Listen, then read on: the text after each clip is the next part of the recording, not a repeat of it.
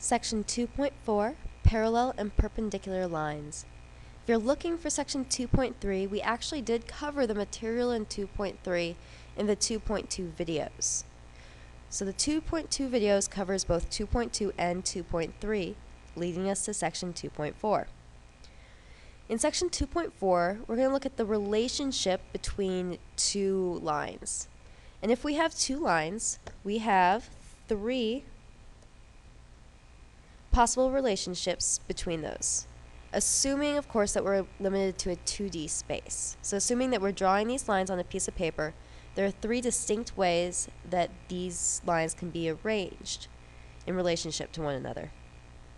The first is intersecting lines, which are also called concurrent lines. This is when we have two lines that intersect at a single point. In this example that I've just drawn, lines L and M intersect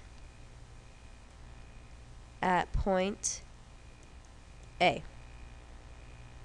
Do take note that it is possible to have more than two concurrent lines, but for this to occur, then all concurrent lines must intersect at the same point. So if we drew in a third line here, we'll name that line N. We then know that lines L, M, and N are concurrent lines at point A.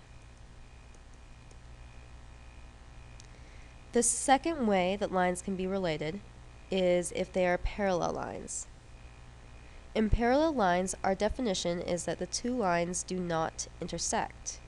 Since we're in 2D, if we are given a line L, and remember, a line goes on forever in either direction, the only way to have another line that doesn't intersect it is for these two lines to have the same slope. And to notate these as parallel, we use arrows like that. If we had another two lines over here,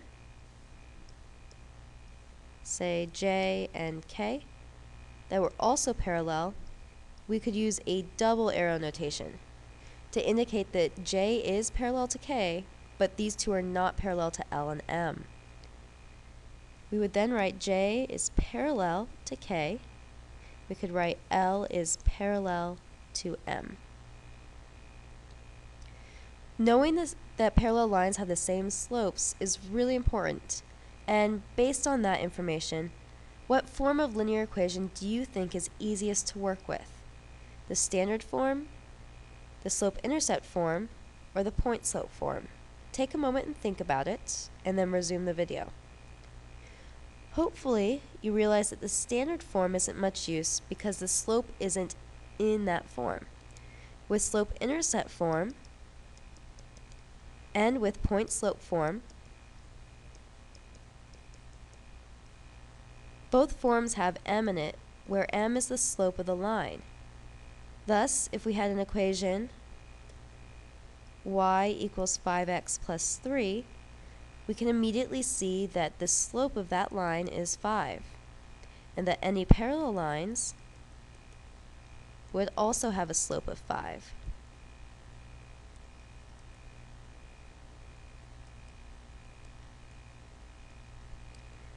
Therefore, all four of these lines are parallel, since all four have the same slope. The last relationship we'll look at is identical lines. And identical lines are lines that appear the same graphically. We can say that it means that one line contains the other, and in these cases, the lines have both the same slope and the same intercepts. For example, if we were given the line 2x plus 4y equals 5, which is in standard form, we could multiply both sides by 2, giving 4x plus 8y equals 10. These are the same line. So if we were to graph it, we would get one line. And this is what makes them identical lines. If these distinctions made sense to you, go ahead on to the next video about parallel and perpendicular lines.